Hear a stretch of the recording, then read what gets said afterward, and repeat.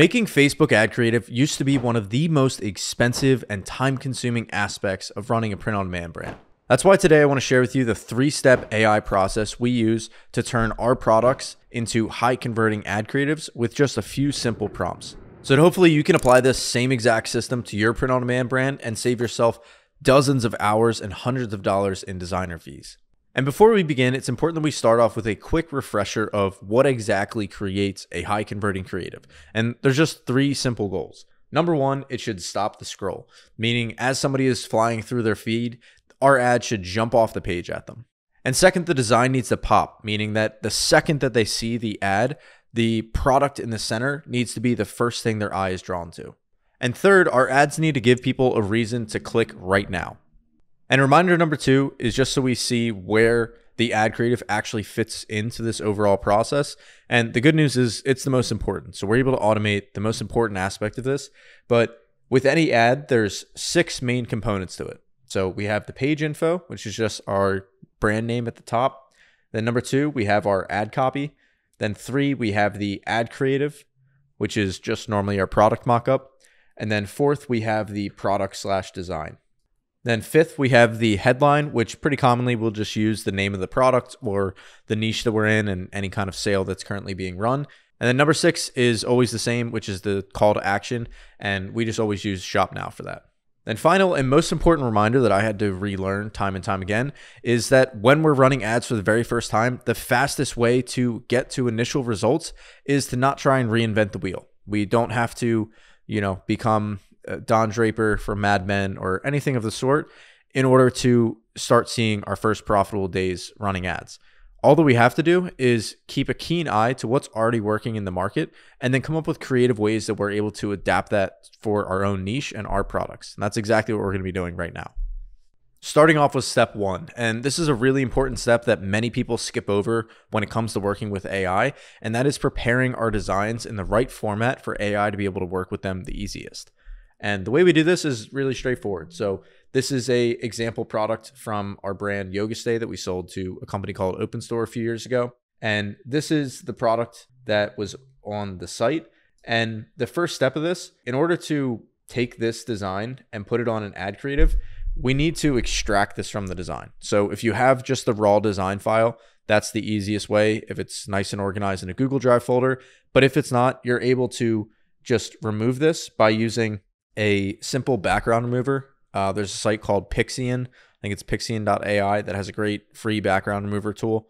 And that will take the t-shirt off of the background of the mockup. And then what we're trying to do is get just the design from the center. So again, if you just have the design file, like assuming these are your own designs as they should be that you're advertising, then you can just get this design file. But you want to make sure, this is something I learned through testing this process a ton, is you don't want it to be a transparent background. It's important that it's on a solid color background and not like on the t-shirt, but it has to be a solid color. Otherwise the AI tends to like hallucinate and doesn't quite know what it's looking at.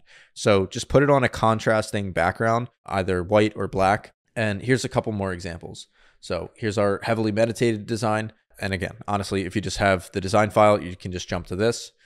Then this design, this is showing the inverse. This was a black monocolor design. So to make this high contrast, I put it on a white background. And you can do this really simply just by dragging it into Canva, just dropping on a 1080 by 1080 square and just setting the background to be the opposite of whatever the design color is. And here's one more example and yet another. And to start off, I recommend picking your 4 or 5 best-selling products. Once you've dialed in this process, basically just by testing it out a few times by yourself, you can start to scale things up to your full product catalog. Now, step 2 is tapping into what we just covered with one of the reminders, which is we want to emulate success. So before we start trying to generate ad creative, we want to see what kind of ad creative do we want. And this is a really important tip when it comes to using AI, is it does an exceptional job of matching the kind of outputs that you're asking for. However, the presupposition of that, the implied factor is that we know what kind of ad creatives we want to get. So if we have no idea what we're hoping to get out of it, it's pretty tough, 1, for us to tell if it did a good job or not, and 2, for the AI to kind of hit a moving target. So the simple solution to that is we look at the ad library and we see what's already working out there. So There's lots of tools for this. One, the Facebook ad library is free, open source, just not the easiest to use. But we use a tool called Foreplay, foreplay.co, which is just an ad library tool. And on that site, we're able to research and find lots of examples of top performing Facebook ad creative, specifically for print-on-demand products, more specifically for t-shirts. For sake of example, I try to find a wide variety of these. So some that are just very simple, just plain t-shirt mock-up on a colored background. Then some that have more text. This one's like kind of tongue-in-cheek, like read our 1-star reviews. Even our bad reviews are good. You cannot make t-shirts this good. I'm eating too much McDonald's. That's pretty funny. And salty C's and graphic tees, new summer back prints, and then the design, and a few more examples here. So this one I really liked. This was actually one of the top performing ones out of the entire ad library, where it's just a scenic backdrop and it has like a CTA or something about a nonprofit, like a charitable donation that they make. So that's something interesting for us to take note of. And then this next one was interesting, not really for the topic, but just for the layout and the style, where it's like a 3D rendering of the shirt, not the normal flat lay mock-up, which looks really nice. And then they have a pattern in the background, and then this bar down the right-hand side represents the brand, like the brand's name. And then this one over here is a very common style, forgetting about the individual images, just this style of one large image followed by 3 smaller ones. So these are examples of ad creatives that whenever we're starting this process, we're just trying to get broad strokes, try a lot of different approaches. We don't want to just, make 100 variations of just one style, especially in the very beginning when we're not sure what's going to work. So we want to do a good amount of research. These were actually a couple of ads that we made with designers way back in the days before AI for our brand Yoga Stay. And we're going to see in just a minute how we're able to recreate this design, this ad creative that took about a week of back and forth to make a batch of these, not just one of them, how we're able to make it with just a single prompt with AI. All right, now it's time for the good stuff. Step number 3, this is where we actually start creating the ads using the design files that we just prepped, very simply by placing it on a solid color background. And then 2, the ad creatives that we researched. And if you're not sure how to do your own research, you can just simply take screenshots of the ones that we have here on the screen. This board is available completely for free inside our free school community. It's linked down in the description below if you want to see everything that we're going through here, as well as the prompts. So for ad number 1, we have a couple of examples we're going to go through. So recreating this style ad over here and trying to add a little bit of a different flair on it. The way we do this is we go into ChatGPT and you use the 4.0 model, 4.0, and you upload this image and you upload your design file. And then you use a prompt like this. You say, recreate this style ad using the product images I've uploaded. And to make it a little bit different, I actually uploaded 4 different designs from the site and it uploaded them like this. And now what you'll notice about this is, one, it did a heck of a job of like pretty much nailing the concept here, but it did slightly vary the designs that were placed on the t-shirt, which we're going to talk about how we can fix that up in just a minute. Then ad number 2, this was my personal favorite, just said remake this ad creative but for a yoga apparel store, again using 4.0, and also doing this in the same conversation as the one that we just did for the previous ad, because that kind of helps the AI get primed for what we're going to be doing. It just tends to be more accurate when we make it one continuous thread.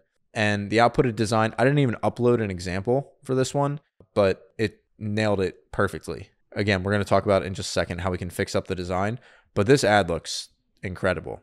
Now, one thing I might change to this is I might drag it into Canva, then add a filter on top of it just to make like the colors more vibrant and just pop like this one does. Like just seeing the blues and stuff really makes things stand out. Opposed to this like warm sunset, doesn't quite capture that. But overall, like you used to have to go and do a whole freaking photo shoot, like find a beach somewhere in order to do that. So it's pretty incredible. All right, so moving along. So I thought this was a funny ad because it's a picture of the avatar wearing the product and the text says, your Christmas sale has bankrupted me, 1 out of 5 stars. So I uploaded the design file that we prepped and said, make a Facebook ad using the style, but with a yogi woman wearing the shirt attached, and review, I can't do yoga without this shirt. And it placed, so one thing, and we'll talk about this in a second, it doesn't always get logos right. I think it does it intentionally, but we'll talk about how we can get around that. So I can't do yoga without this shirt by Sophie R. Yeah, it like nailed it. And the best part about this and like our premise whenever it comes to launching ads is just a wide variety. And the limiting factor used to be that, yeah, great, do a wide variety, but it takes hundreds of dollars in designer fees to get even a handful of designs or ad creatives, and it takes weeks of back and forth. But now that's just simply not the case, which is just a beautiful thing.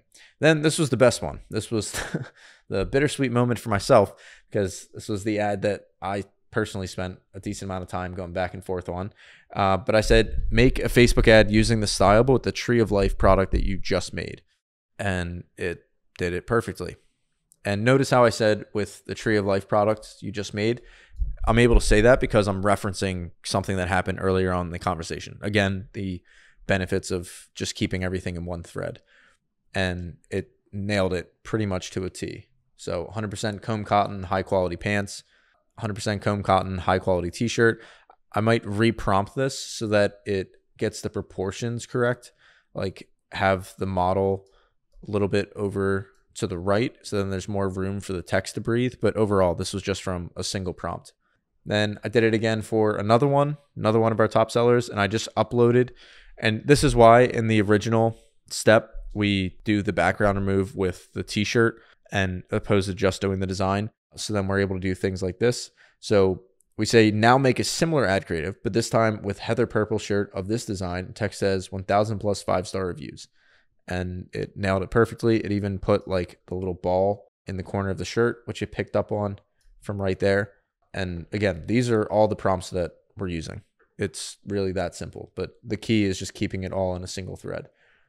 And here's another example of a prompt. So this Tree of Life t-shirt design using just the design file on a high contrast background. You're an expert product designer that can create product mockups that are beautiful and that would sell well in a retail store. I need you to design my lifestyle product mockups for a t-shirt for our yoga apparel brand using the attached design file. So there's the prompt. There's the design file. Then here's the output.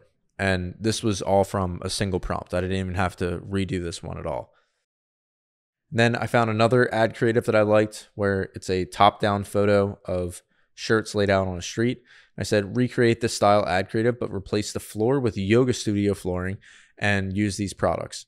It did it. It kind of shrunk. They're kind of like kid sizes and the designs are slightly messed up, but we're going to talk about that in just a second. And here's something that I've just personally found interesting. I've always thought that these 3D rendering style t-shirt mockups look really good, but creating them always seemed a little bit challenging. Now we're able to just simply prompt AI and it does it for us. The prompt I used was literally just create a 3D rendering. I uploaded this t-shirt design or this mockup and said, create a 3D rendering of a t-shirt. And now this would be a perfect mockup to put our designs on. I was prompting around with asking it to add floral backgrounds and place it like in a yoga studio setting, and then asked it to put it in a high contrast flowery field. And this is what it came up with. So again, the number one thing here is the design is slightly, about 70% of the time, it gets it close enough that we're able to use it. But that's why now we're going to go through the bonus tips. So tip number one is tell it to reformat the design as a square. So we run primarily our ads in the square 1080 by 1080 format. And if it ever outputs it as vertical, you can simply just tell it like remake this exact same design, but in a square format, and it does it perfectly. Then if you really want to go fast, because sometimes it can take a little while, you're able to spin up multiple browsers. So you just need multiple accounts. Then you can just do side by side by side, and you can really start cranking these out. There's no limit anymore on how fast we're able to make ad creatives, because I just did 3 here, but you could do way, way more if you wanted to. Then tip number 3, using the ad style, not remake this ad. So sometimes when you say remake this Facebook ad creative, it says I can't recreate the image. So they have some guidelines around like content policies, trademark, that kind of stuff, which makes sense. Basically, instead of saying remake this Facebook ad, say make a Facebook ad using this style. It's just a slight nuance in the wording. If you say use it as like a style guide, as inspiration, opposed to just exact copying, then you'll be able to get it to go through. Then tip 4 is what we talked about at the beginning. But if you this is what happens when you place it on a transparent background. Sometimes it just completely makes something up. It did not see this at all. It had no idea what this design was because it was a transparent background file. It just made something up because it saw the word yoga in the prompt. So it just kind of filled in the blanks. So easy way to solve that. Just make sure you have it on either a white or black background. Then here's one of the ways that we're able to fix if the design gets messed up at all. One, I recommend doing this with your simpler designs to get started because those are the easiest for it to nail down. Like Heavily Meditated is a good example where it got it pretty much the same every time, opposed to this lady trying to do the tree yoga pose. It just messed it up every time. So you're able to start with the simpler designs. If you're a brand that has pretty intricate designs and it's more challenging, then something you can do is ask it in your prompts to create the ad, but leave the t-shirt blank. And then what you're able to do is take that ad creative over to something like Recraft or over to Canva, and then you're able to drag in your ad creative and then drag in the design file. Because AI, it's not copying the design at all. It's literally trying to just recreate it, which is why it's always slightly inaccurate. Now, that's as of today. I definitely see a future, even 3 to 6 months from now, where AI is able to be 100% accurate, but that's definitely just not the case right now. And tip number 6 is you can use the Canva Magic Erase tool to remove any logos. So logos, it intentionally messes up. So if that's the case for yours, even when it's your logo, it doesn't really care. They just stay away from all of that. So you can just use the Magic Erase tool to remove it. And you can also just include in your prompt, tell it to not include any logos because it pretty much always messes those up. But those are the main steps that we follow. And once you get into a flow with this, I know it can sound like a little bit, but if you want to get access to this Excalidraw, just click the link down below and you can get it completely for free in the free school community. Just search for the exact title of this video in the search bar and you'll find it. It'll be linked in that post. And other than that, if you want to learn more about how we run these brands, then we have a free 31+ hour course that has this plus so many more templates and resources to make it as plug and play as possible, also in the same community. So thanks for watching, and I'll see you in the next video.